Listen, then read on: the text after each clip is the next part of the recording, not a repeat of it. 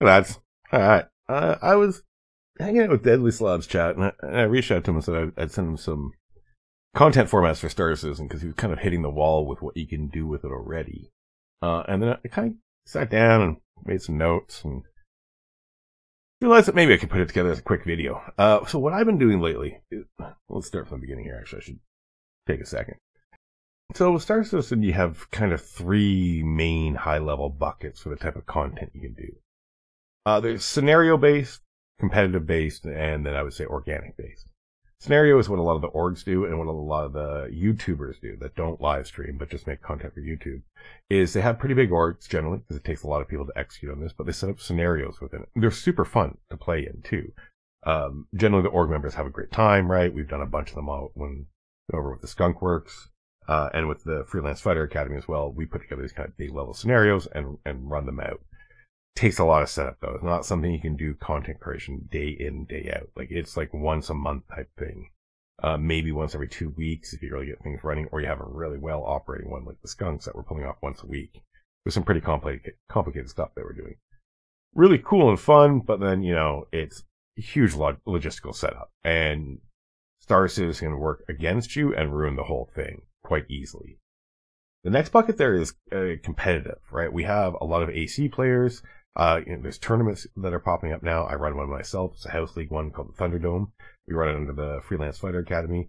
Gabs has one going now, and I know Avenger One, and then there's obviously Atlo Esports that really kicked it off for all of us and showing, yeah, there's a market for this for sure. Does pretty well. Like any tournament type style system, you can only run them for a limited amount, right? So again, not a day in and day out type thing. But good content to look at and start setting up for. I think there'll be a lot more of that, and as we get our casting, formats down and how to, show it from the player's perspective, when we start getting those camera tools and stuff, I think we can do some really interesting competitive stuff. Plus, this game is really enjoyable on the skill level. Smaller segment on the market that watches it, though. The last one is the organic one, which is, I'd say, the standard streamer format. So competitive is good for streaming and YouTube content creators. You can kind of meet in the middle there. Organic's 100% what, live streaming wants. You want to be able to jump in the game, have these non-prescripted interactions with players, and then what comes out of there can be this amazing content, hit or miss type thing, obviously. Problem with Star System with that is that we don't have a lot of touch points outside of the dynamic events. So what we've been doing, and what kicked me off on this, is Durgan Kale, the squad lead that I'm in. He fantastic leader, super great guy to play with, really smart and active, and very good on the competitive side too. I really like playing with him. But he came up with the bunker busting idea, which is basically take a small team. Now this one requires, ideally, I'd say 3 to 5. You can do it solo, but it just lowers the percentage of interactions, right? Because you're can't be in all spots at once. But you break your team up, one person each to each planet, right? So you need at least 3. And then you just start looping through all the bunkers where missions generate. There's only about 4 or 5 per planet, right? So you just hop, jump, jump, jump until you find someone, then you all converge, and then you can go after them, have a PvP encounter. The other one that I've started doing, and I ran into this somewhat by accident, is cave raiding. So the one on Daymar is really good for it because it has a lot of traffic. And go to the cave, right? Take the Criminal Nest mission one. Go to that cave. Once you learn how to fly there, write down your reference points, right? It's not too hard. You jump to Daymar OM3, fly like 228 kilometers away from OM3 towards like closest to OM1, but it's like 35 on Galactic North, the heading, and then fly there, and then you have to cross-reference from there from the other OM points, but you can do it. Once you learn how to fly there, it's pretty easy, and then you can bed hop from there, right? And then you can hop, and if no one's there, then you just go in, you raid the cave, you fight the AI, it's kind of fun. It's not bad. It gets a little boring. I don't go all the way down now. I just go into the first level where all the boxes are, grab the hat, and I run back up, go to my bed, move a little bit over a bit, bed log, jump in, see if anyone's there. The reason why I do run in, though, and do it is because other people will show up, and I've had that instance. It's the one I recorded, I've had like 4 really high-quality interactions doing this. Just over the last couple of days, I've been doing it, too. So I've been just testing it out. I didn't get them all recorded because I wasn't actually going in to do that. I was just trying to test some stuff out. One of them I did. He thirsted me, though. He got me. I missed him, turned, and then he got me. It was great. But then he didn't realize I was a person, and this is what I love. There's an opportunity window here to do this type of content, but you really need to figure out how to narrow down your scope so that you can generate a lot of interactions. There's some perceptions that people don't like this, but man, I've gotten along with everyone. I've beaten one guy. He was just coming in to raid it and running down as I just finished looting it, and I had a backpack full, like I had like 200k worth of loot on me, not counting what was in my ship, which thankfully he didn't blow that up. I lit him up. He went down, but he didn't die. We started talking because even when you're down, you can talk to each other. I stripped him of his weapons, healed him up. He kept on going, doing this thing. I kept on doing mine, chatted up. The guy that I'm showing here at the end of this, we chatted, and it's really fun to see. So I'll leave you for that. But like the interaction quality can be fantastic. This loop, the cave raiding one, you get ship battles and you get PvP, right? You get a mix of it. Another one I ran into a 3-man, wiped them, because for some reason they didn't go for their ship, and they kept on trying to get me while I was in my ship. And I wasn't even trying to be hostile initially. And then started looting them, and I got their ship loot, because I blew up their ship after. But then another one of their buddies showed up, and I had to fight the saber by running back to it, right? And I got in just in time before the shields went down, and I boosted, and I was able to turn around and fight him, push him off. It was a good time, man. It was real good.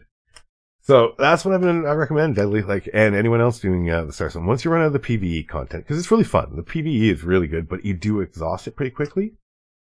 The money-making side, mining, refining, doing bounties while that cooks in the refining, and then going back to space trucking, that's pretty decent too. It's pretty chill content. Like, you do it once every blue moon type thing. It's also very well represented in the community.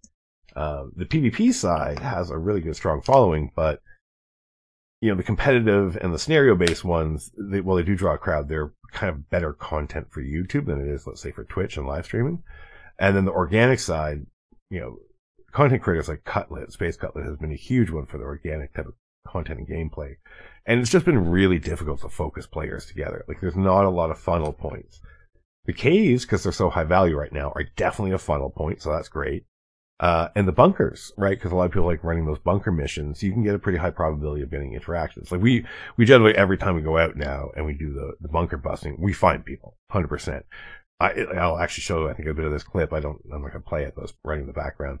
The guy standing in that white subscriber armor is Cody, Codosaurus, one of our guys. He was so proud of that because that is something he doesn't have access to. He got it because they were able to raid, kill, and loot another player that had it. And that player can get it back just by resetting their account. Next wipe will get it.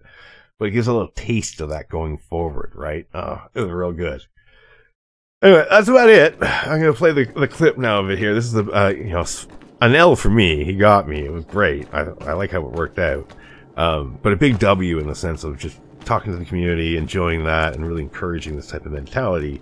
And I'd like to see more of it in Star Citizen. So that's it. All right. Cheers. Love you all. Bye.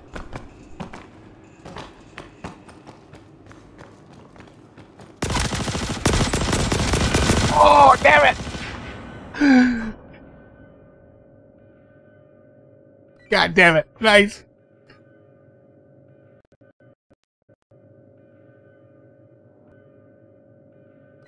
I don't know if you can hear me. If you can. GG. Oh, fuck, you're a player? Oh, yeah, man. Fuck me. No, I was coming in to kill you. Dude. I was coming in to kill you, so that was good. I was turning on you there. I mean, that's why I was checking. Holy shit. Yeah, man. I do this. I fly to the caves and then come in and add an actual, real AI. It's fun, dude. It's real fun. You got this one. You won this one. You can thirst me and take my shit.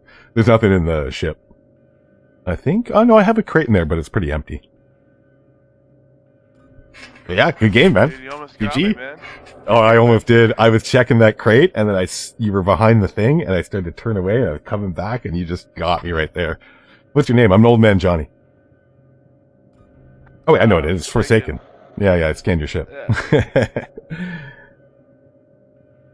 Yeah, man. Good game, dude. Yeah. Tap me up, bud. GG.